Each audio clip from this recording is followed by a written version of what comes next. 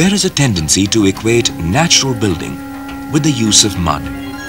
But Mother Earth has many offspring, and mud is only one of them.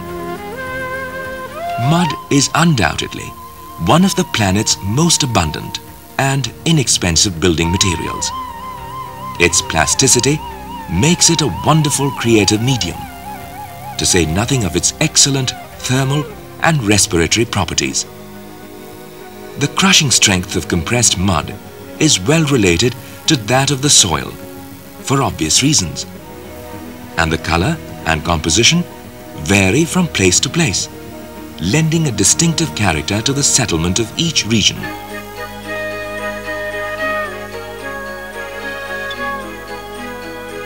But it's little wonder that mud is usually found in combination with nature's other wonder material, stone. Where mud is erodible, stone is hard and resilient. As such, it makes for protective surfaces that resist erosion and corrosion alike. Being chemically and structurally stable, it's an ideal input where endurance is at a premium. As for its aesthetic possibilities, well, stone is really a shorthand phrase for an entire language of expression. The combination of mud and stone thus adds up to a remarkably versatile building grammar. It also allows you to use cement the way it was meant to be used, as a first-rate adhesive in small quantities, rather than an unnecessary and expensive body substance. And, oh yes, you completely eliminate the need for add-on surfacing.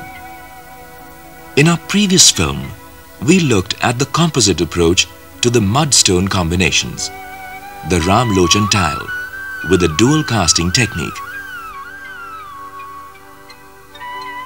Another equally ingenious method is differential casting.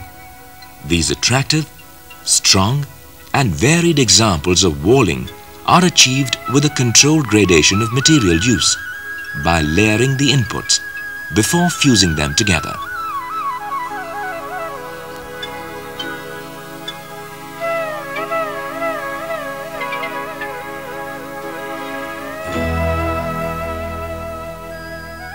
Here's how it works.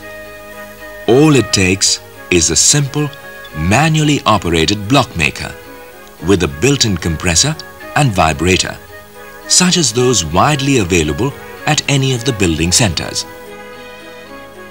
A PVC sheet is first placed in the base of the mold and coated with mobile oil to facilitate demolding.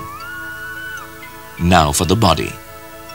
Stone pieces are distributed on the PVC sheet to fill the base area.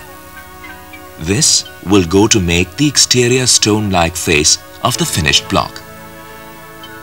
The 1:3 cement-sand mixture poured over this seeps into the gaps between the stone pieces. The vibrator is simply a pair of eccentric bolts attached by pulley to a fractional horsepower motor. This is now used to aid integration of the slurry and stone in this layer with the body material to be inserted next. The sides are then coated with fine cement slurry to enhance surface bonding. For the bulk of the block, it's usually mud stabilized with either 2% cement or 5% lime, or a combination of the two. First, about a third of the remaining volume is covered with this stabilized mud. A jute piece is then dipped in fine slurry and sandwiched between this layer